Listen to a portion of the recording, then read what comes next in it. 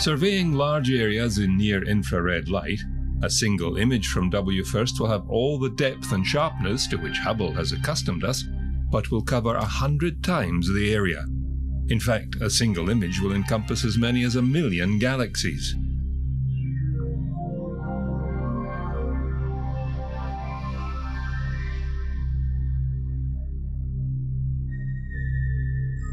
The new telescope's work will slip into the groove already made by Kepler, the Sloan Digital Survey, and TESS, the Transit Exoplanet Survey satellite.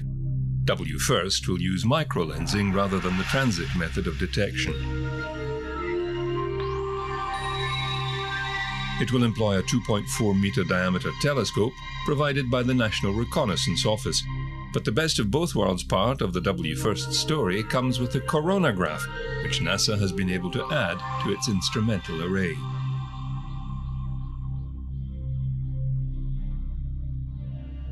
This is a means of dimming the light from a so-called host star in order to see better the planet or planets orbiting it.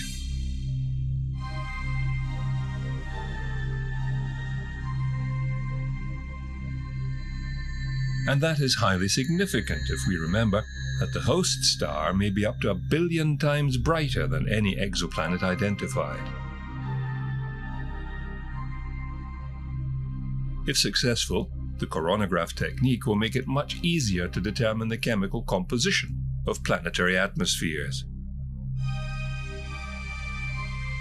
WFIRST will be able to use a unique deformable telescope controlled by computer. This first mission, due for launch in the mid-2020s, being what is called a technology demonstration, laying down a scientific marker for future missions to go in even more determined pursuit of life beyond the confines of our own solar system.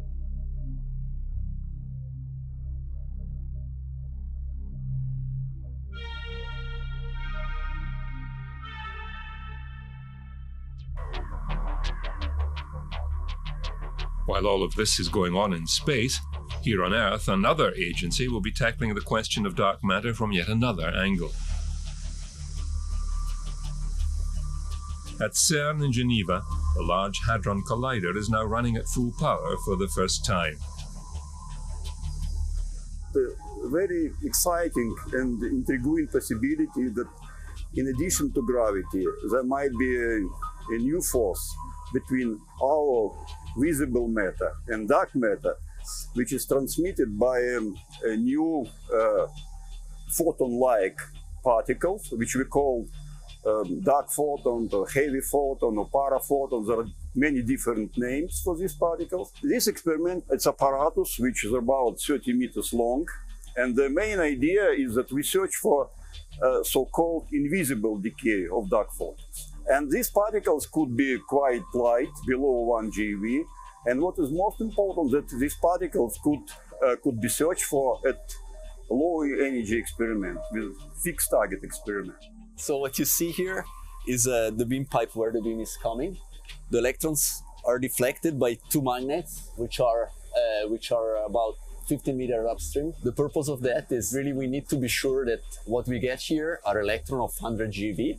So in this magnet, when the electrons are deflected, you generate synchrotron radiation, and this we detect with this detector here.